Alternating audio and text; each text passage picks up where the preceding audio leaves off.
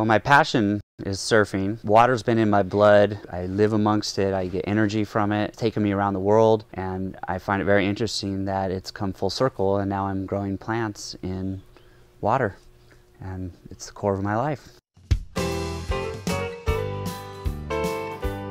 Aquaponics is the most sustainable form of agriculture.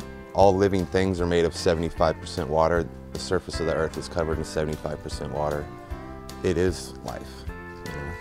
So it's important to save water and keep it clean. It's a recirculating system. So the water flows out of the fish tanks, feeds the plants filter the water, and it flows back into the fish tanks. So aquaponics produces protein and vegetables in one system, and the only input is fish food. It uses 90% less water than growing in the ground because there's no seepage, very little evaporation. Our living gourmet salad mix has 5 types of lettuce growing out of one hole, and it's harvested with the root ball attached, so it stays fresh for 2 to 4 weeks. A lot of people would like to get into agriculture, but they really don't have the space.